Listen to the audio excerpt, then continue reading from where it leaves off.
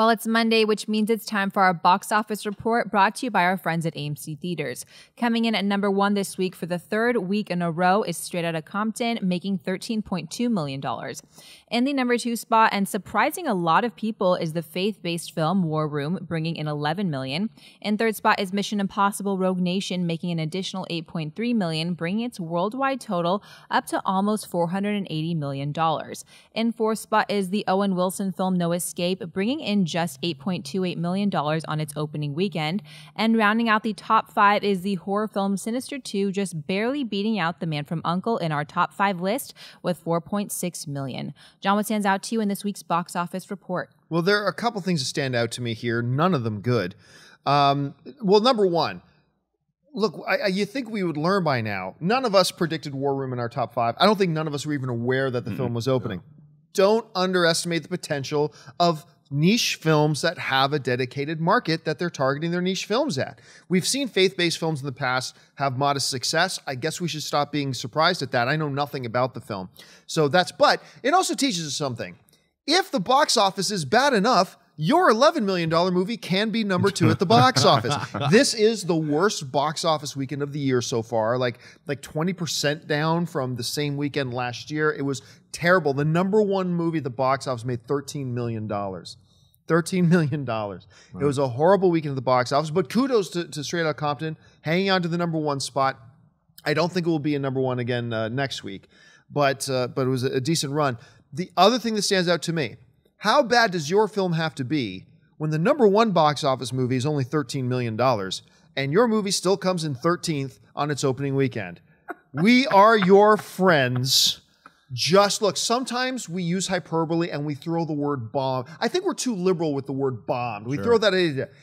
We Are Your Friends, the word bombed was created for a movie like We Are Your Friends. It made on 2,333 screens, it made $1.8 million. Not since the Oogie Loves have we seen a movie do this bad. I think the Oogie Loves, it was also on like 3,000 screens. It made like $800,000. Yeah, We Are Your Friends is actually number 3 in all-time box office bombs ever. Weekend. It's Oogie Loves and Delgo. And then, We Are Your Friends. Right. Delgo, that 3D animated film that you didn't see. There's 2 of those films, and then We Are Your Friends is number 3. It's unreal. If you want to see the top 10, look it up. It's crazy. Like, I almost can't help but think if they had done no marketing for We Are Your Friends and just said, hey, yo, everybody, Zac Efron got a new movie coming out about him trying to foray into the music industry. That's all you need to know. We're not going to show you any trailers. It would have made 5. It would have made You're right. In fact, it was exactly that phraseology. That should be the movie poster. Yo, everybody, Zac Efron, it should just be that, and then We Are Your Friends. That's it. $5 million. Horrible. Look, we'll often say, who cares about a title? I mean, but it was a horrible title. And I still remember I think it was the 3 of us, when that first trailer came out, and we were like, this is the worst. Yeah. Awful. We eviscerated it. But it came in behind American Ultra. It came in behind The Gift. The Gift finished 5 spots ahead of it. Wow. The Gift, in its 4th week of release, finished 5 spots ahead of it. And that's an independent film that's only playing in like a sprinkling of theaters. It's The insane. Gift was only playing, well, no, it's still in a good number of theaters. It's still in 1,900 theaters. Okay. But We Are Your Friends, opening weekend, 2,300 screens worldwide.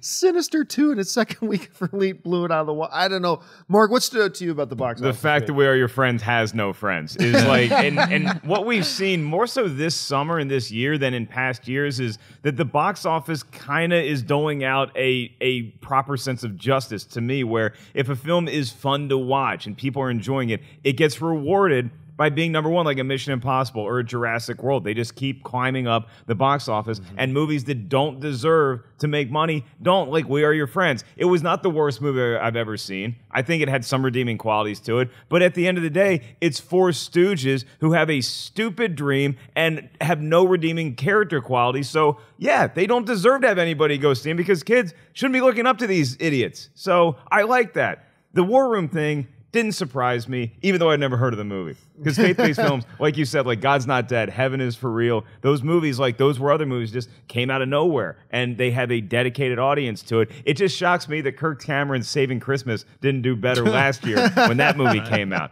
But yeah, I mean, it was a really weak period for the box office, and I think it's going to continue into this week, though. I'm not so sure. We don't have any blockbusters coming. Straight Outta Compton might be number one for a fourth week in a row, unless the guy driving the car is going to unseat him, which I don't think he can do. I think here's the reason I'm going to say yes is because Straight Outta Compton is probably going to drop another 40% maybe going into its fourth week now. So I think it's going to make around 9 million. I got to believe Transporter, just on brand name alone, watch me be way off on this, just on brand name alone, I think Transporter can make 10 million opening weekend. I think Transporter can make 10 million opening, but watch me be completely wrong. Schnepp, what stood out to you? We have no friends. We have no friends. We have no friends. Yeah, it's like, are we ever going to be better than this? Yes. Yeah. I hope you're going to be a lot better than this. On DVD. Probably not. Straight to video. Yeah, that was, I mean, it was kind of pleasing because I haven't even seen the movie, but the trailers just bothered me so much. It's not great. Yeah, you know, so it's kind of fun to see like the rest of the world sort of like, yeah,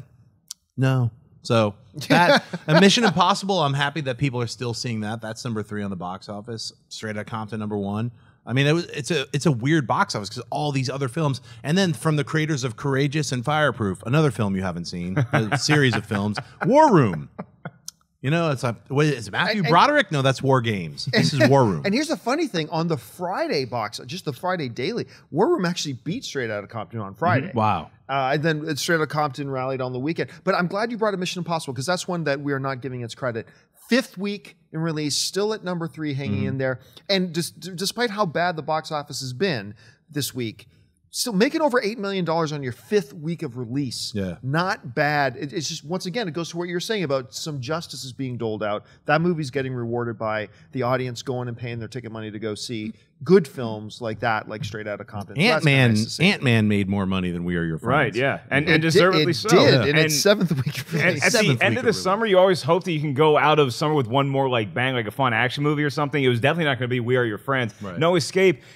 I just think it kind of missed the boat as far as everything goes, as far as marketing goes, awareness of the movie, and it wasn't that good. It was a weird watch. So it felt like it should be based on a true story, but it wasn't, and it gets ridiculous at certain points. So there was nothing that really popped at the box office. So Straight Outta Compton, you might be looking at a 4th gold medal. Now, it should be pointed too, like this weekend, the same weekend last year was also a very bad weekend. I think its total was like $66 million total for this weekend last year. But again, this weekend down 20% from that. Worst box office result of the weekend. Maybe we'll see a new worst box office champion next weekend. As we see Isn't this the dumping ground though for most movies? It has kind of, in the last 3-4 years, it has become like, it's become like the February. It's the new February. End of August is the new February.